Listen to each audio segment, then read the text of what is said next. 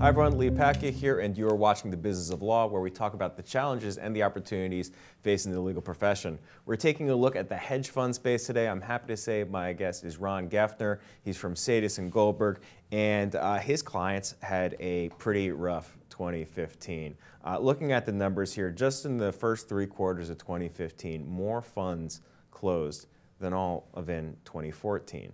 What's going on in this space? Why is everyone having so much trouble? Well, first and foremost, you're presuming that the numbers we're getting are completely accurate. Mm-hmm. And I would argue or challenge the numbers and the accuracy. I don't know, if I look at our client population, we represent a little over 1,000 funds. The super majority, or a very small slice of those, are considering closing or closing. In my mind, I've only received calls of maybe from 5 or 6 managers. What made it challenging for some of them was the size of their operations and the frustration of dealing with markets that they really didn't agree with or understand, or they felt lacked fundamental reflection of fundamental information. Well, let's back up here. Would you agree that it was a tough year for the hedge fund space? I mean, these are Bloomberg numbers. We're looking at first 3 quarters alone, it was something like 670 closing, give or take. And in all of 2014, it was like 664. I would say it's a rough year. It was a rough year for people in the financial services industry as a whole, and it's been very challenging for people post 2008. And people are trying to make sense of the markets. Now, when we're also talking about funds, there's hedge funds. They're not always trading equities, which I don't know if Bloomberg's looking at what population of the fund industry itself. Mm-hmm. The other component is you've also had a run up in the number of funds in the last year or two. So based on some of the data I'm reading, some were saying that the population of the fund industry increased as high as 15,000 funds. And so you had competitive pressures there. And then the more I read about it, and I don't necessarily know from a transparency perspective, and I'm not just limiting it to Sadis and Goldberg clients, I'm suggesting as a whole, it seemed from things I'm reading that many of the larger funds crowded into the same investments. And crowding in wasn't the challenge, but it was exiting some of those investments. And if you're also taking into consideration the population, based on 2015, I think 11% of the funds in existence controlled about 92% of the assets in the industry. Huh. Very interesting. So you've got to look at, I think, the statistics in its entirety and not just one slice. So I wanted to drill down on a very, very small slice here. A $1.5 billion fund called Nevsky threw in the towel earlier this week, and it was interesting to me because they didn't lose money in 2015. They actually made a little bit of money. It didn't quite look that bad from a financial standpoint, but they put out a newsletter explaining why they were closing, and they blamed the situation on a lot of political uncertainty, hard to trust numbers coming out of China, hard to get a feel for where the world is going both politically and economically, but also saying that they really couldn't compete with algorithmic trading. Is it a lot harder today to be a fundamental investor than it used to be? It's something that never really quite occurred to me, that these guys who run these funds, and they're large numbers, but they're not titanically large. How are they going to go out and compete with someone who invests billions of dollars in computerized trading? So let's take the storyline a little more slowly, right? Mm-hmm. First, the political message of why they're closing the fund may or may not be entirely accurate. I have no idea what the real story is, and I'm not suggesting necessarily that that's not the real story, but we don't really know. That's one. Two, managing other people's money is stressful. If you talk to a non-industry person, their mindset is, well, the markets are open with these limited amount of times. They close at 4:30. Manager gets to go home and relax. That's not the reality. As you interact with people on a day-to-day, they're looking at the markets 24 hours a day. They're trying to figure out if the butterfly flapping its wings in Singapore is going to have an effect on the markets here in the United States. And they have to wake up being prepared, taking in all data that is essentially 24 hours a day, 7 days a week. So it's a very, very stressful job. Mm-hmm. So now we go to fundamentals versus, qualitative and quantitative analysis and computerized trading. And this is an age-old, well, this is becoming a hotter and hotter topic. I don't have a good answer for you. I don't trade the markets in that capacity. I do hear that as a complaint, but as I hear that as a complaint, we also see other managers that are doing it exceedingly well, who are not quant traders, So it's not really clear where the truth really lies. I really like your point on what it means to run a hedge fund in today's day and age. Barton Biggs wrote a fantastic book on the life of a hedge fund manager, and it doesn't look easy. Lots of money, but it's hard earned. Well, it's lots of money for a handful of people. What also most of America isn't seeing, that these are entrepreneurs in many cases. So not in every case, but in many cases. You have managers that are coming out there trying to launch a business. It's often referred to as friends and family. And so there was an article recently about a manager who launched, I think, this week with $4.5 billion, which is one of the larger launches. But that's an exception. That's not a minority to the case. I would guess you have funds launching with a couple $100,000. What's the average? I don't know. I don't know. What we're seeing as a range is somewhere between $5 and $50 million in assets under management. If to somebody else who's trying to calculate the numbers, 5 to 50 million, depending where you're coming from, may sound like a lot of money. But if there's two fees that are derived generally for most hedge funds. There's a management fee, which is based on assets under management, and it's generally a percentage ranging from anywhere from 1% to 2% of assets under management. So if I'm launching, let's say, with $50 million, at the max, I might have $1 million gross of revenue coming in.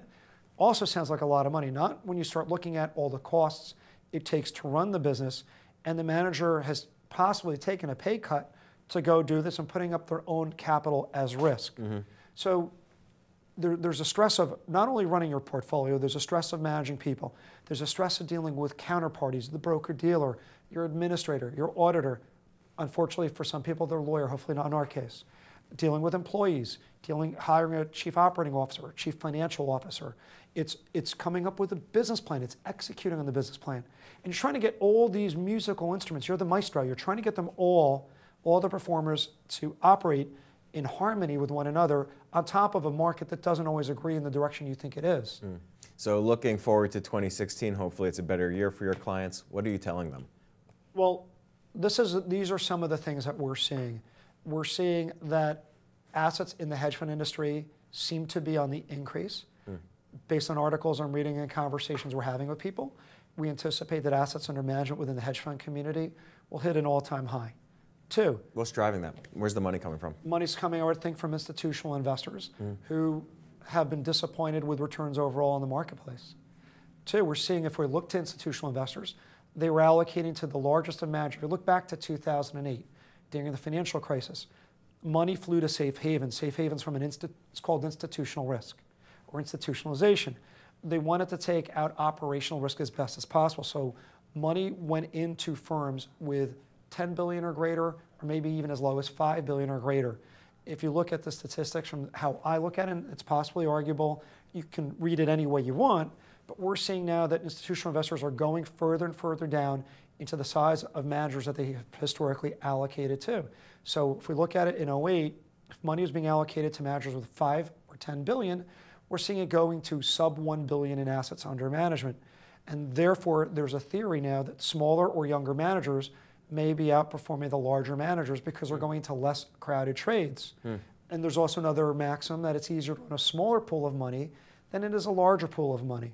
And it varies. There are some larger managers that are still doing well, so I don't want to take away from that. The other component, we're starting to see more and more allocations coming from Europe. There was a chill. Europe seemed to be hit worse in 2008. You also had various rules and regulations that had to be digested by the marketplace. You had AIFMD, the Alternative Investment Fund Managers Directive. It takes time for new laws to be understood and properly accepted by the industries that they're in. And then finally, what I would say is, due to market volatility, which we've been experiencing the last few days, I would imagine we will start seeing a greater disparity in performance among managers, not just hedge and private equity, as well as traditional wealth managers who are in long-only products.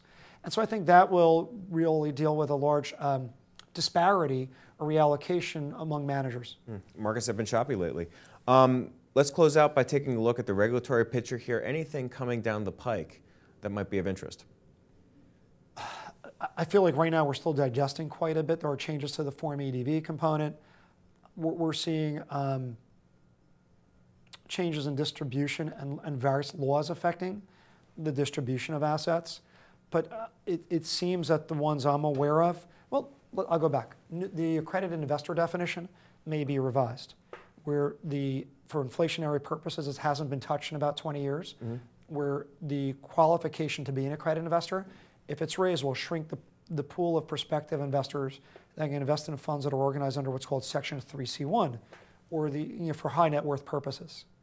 So that is something we anticipate might come into effect. It's going to be hard to enter the market, presumably. It is, but for the smaller funds. But you also have, conversely, the Jobs Act, which came into effect a few years ago, which enables fund managers, or, well, when I say fund managers, anybody who's engaging in a private placement, to make use of general solicitation. That said, we've seen very few firms utilizing this ability for various reasons. So it doesn't quite sound like the United States government is making life that much harder for the hedge fund community. Is there anything that's on their wish list?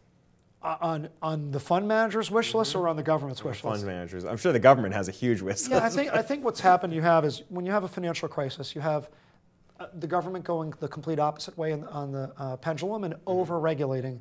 And my complaint would be to the government, and I'm ex-SEC, I used to prosecute money managers, so I'm all for clean markets. But I would argue that they should have passed laws a little bit more slowly, allowed the market to absorb it, because the United States, if you look at statistics, we seem to be driven by a population of entrepreneurs, not just in the financial services community as a whole. And the more hurdles we create to make it harder for entrepreneurs to set up businesses, I think it negatively impacts our society. Ron, really interesting stuff. Thanks for stopping by and talking to us. Thanks for having me. Of course.